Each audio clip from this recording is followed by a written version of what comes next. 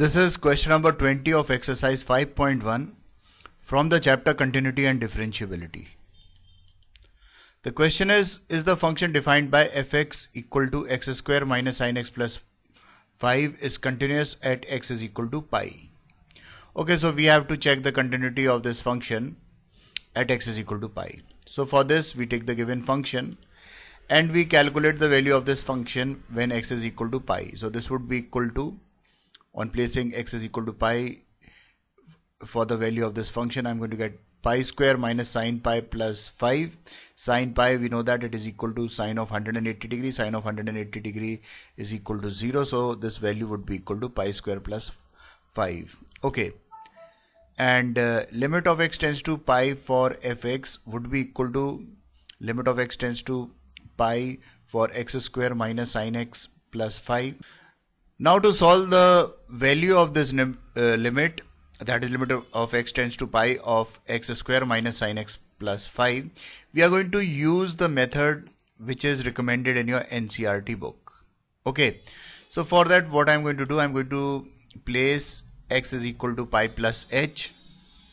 Okay, and if x tends to pi, then h is going to tend to 0, because if you are going to place x is equal to pi, so you are going to get pi is equal to pi plus h. Pi and pi cancel out, so you are going to get h is equal to 0. So this means that when x is going to become very close to pi, then h is going to tend to 0. So we can write that limit of x tends to pi of fx is equal to limit of h tends to 0 of, instead of x I'm going to write pi plus h, so I'm going to get pi plus h whole square minus sine of pi plus h plus 5. Okay, and this would be equal to limit of h tends to 0 of pi plus h whole square minus limit of h tends to 0 of sine of pi plus h plus limit of h tends to 0 of 5. Okay, so on applying the limit to the first value, I can write pi plus 0 whole square, and here I'm going to expand sine of pi plus h. So sine of a plus b is equal to sine a cos b plus cos a sine b. So I'm going to get this as equal to sine pi cos h plus cos pi sine h, and limit of h tends to 0 of 5 would be equal to 5.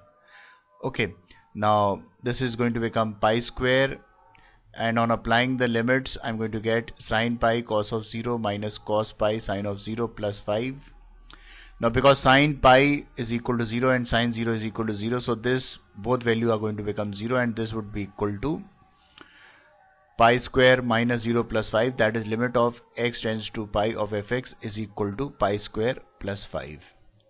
So therefore we get the limit of x tends to pi of fx is equal to f of pi, that is the value of the function when x is equal to pi. Therefore f is continuous at x is equal to pi, which is the required answer. Friends, thanks for watching my video.